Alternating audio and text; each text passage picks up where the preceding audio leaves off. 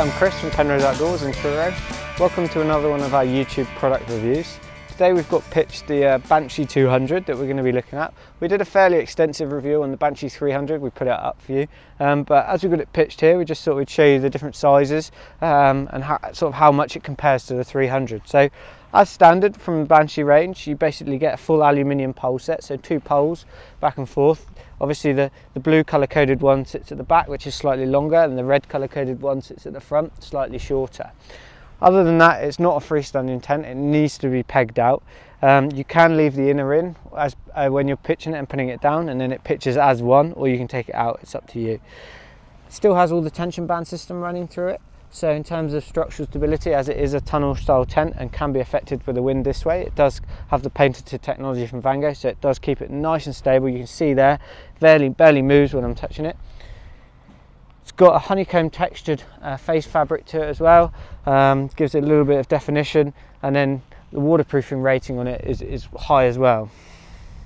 Okay, so being part of their premier range of sort of adventure backpacking tents, comes with a 70 denier 5000mm hydrostatic head polyester fly sheet, so in terms of weatherproofing you can see there the rain does just literally flip off it. Got great coating, waterproof coating on it. All the seams totally tape seamed as well. You've got plenty of venting in there as well, so to let the air in.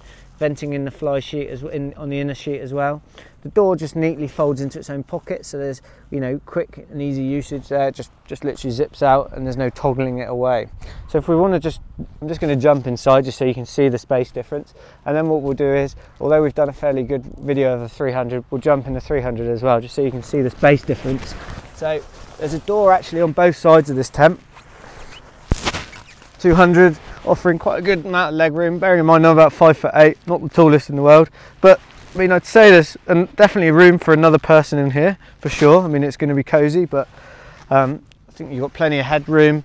There's a little bit of extra access in the back there as well, just for storage, so some storage area there, and then another door on this side. Obviously if there are 2 people in here, you don't want to sort of be climbing in and over them at night, so you've got a little bit of sort of extra exit room there. And then storage wise, you've got some storage just on the left there. I'm just going to open this, so you don't really get much storage room on the right hand side of the tent, but there is a bit more just on the left there. So that's size on that. There's plenty of mesh venting in here just to allow for a bit of throughput of air, especially if there's 2 of you in here. It could be a bit of a build up of condensation, but all in all, I mean, for the weight of it and the light sort of the pack size, I think what you're getting in space is pretty good.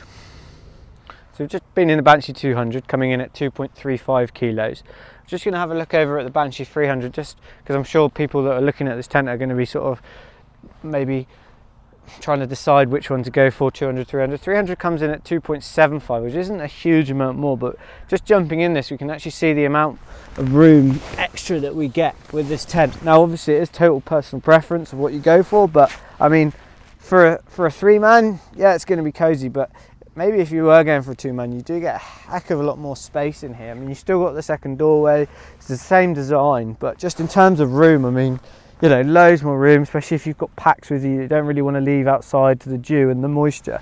For a 2-man, I think this is pretty good. I mean, for those people that don't realise, obviously the 200 being 2-man, 300 being 3-man, I think this is quite a tight 3-man, as the 2-man is maybe a bit of a tight 2-man.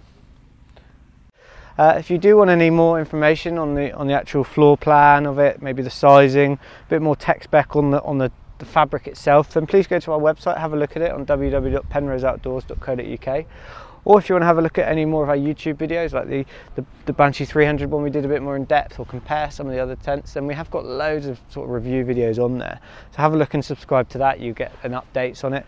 But thanks again for watching, hope you've enjoyed it. Have a great day.